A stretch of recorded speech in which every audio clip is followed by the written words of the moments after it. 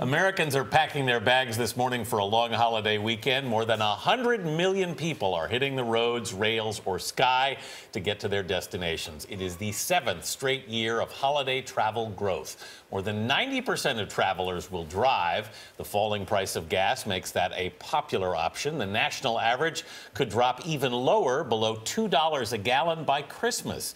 CBS News travel editor Peter Greenberg is here with his insider secrets. Peter, good morning. Insider secrets, you got it. 91 million people on the road this holiday season. Yeah, gas at a 7-year low, and the 2 bad days to drive today. Yeah, okay. And because Christmas and New Year's fall on a Friday, the Sunday after New Year's, January 3rd, do not drive on that Sunday if you can. The best day to drive to come back, New Year's Day itself, because everybody else is just recovering. Right. What about driving on Christmas Eve? Well, you know what? It's not a bad idea this year because everybody's trying to get out yesterday and today, so it might be a little bit lighter tomorrow. Let's talk about flying. So many people are flying. You say if you get to the airport early, don't go to the departure level. Exactly. If you're leaving on an early morning flight, and you should leave on an early morning flight at all times, and you have an airport that has an upstairs or a downstairs, the upstairs departure level, that's a zoo. Don't go there. If it's an early morning flight, have your friends or your taxi drop you off at the arrivals level because there's nobody arriving at 7 o'clock in the morning. You'll save at least 10 to 15 minutes in traffic. Can you print your ticket from down there? Have I just No, you just take the escalator upstairs, but you're not stuck in the traffic just trying to get to the curb. You know, trying to get to the curb. Exactly. I do that when I get picked up.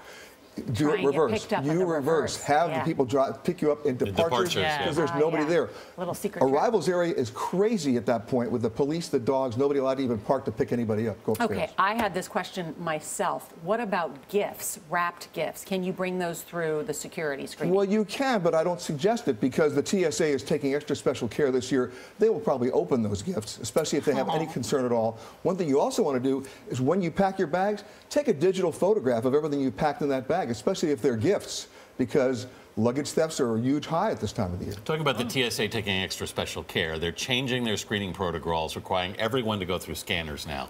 How much additional delay do you think that's likely to cause? Well, they're not requiring the people in pre-check to go through scanners most of the time, but the big body scanners, the answer is yes. And initially there will be delays because there are a lot of people who don't want to go. They want to opt out. That will start conversations, which may lead to arguments. So be prepared for some longer lines. What about food? Pies, snacks for your kid, that's a lot of, the holiday. The 311 rules are still confusing. The TSA determines jelly and jam and peanut butter and applesauce to be liquids. So if you're traveling with your kids, that PBJ sandwich may be a problem. That pecan, yes, that may be determined as a liquid because we've had situations where they do a strict interpretation of those 311 rules. So better get the PBJ after you clear security. Okay, so when you're trying to get your luggage from baggage claim, aside from getting frustrated that it's taking so long, you have advice for people? Well, most people will spend hours with their eyes transfixed on the carousel, hoping against hope that their bags are actually on the same flight they were.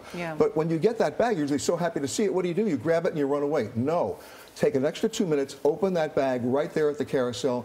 People who steal luggage don't steal luggage, they steal items from the luggage. And you better find out right then and there. Just real quick, what's your favorite app in terms of checking travel? Well, there are a couple. One is called Flight View, which gives you detailed tracking on the flights. And the other one, which I really love, is called Just Landed. It tells your friends when to leave to pick you up. Oh, that's smart. That is smart. It's about time for that one. Peter Greenberg, thank you. You got it.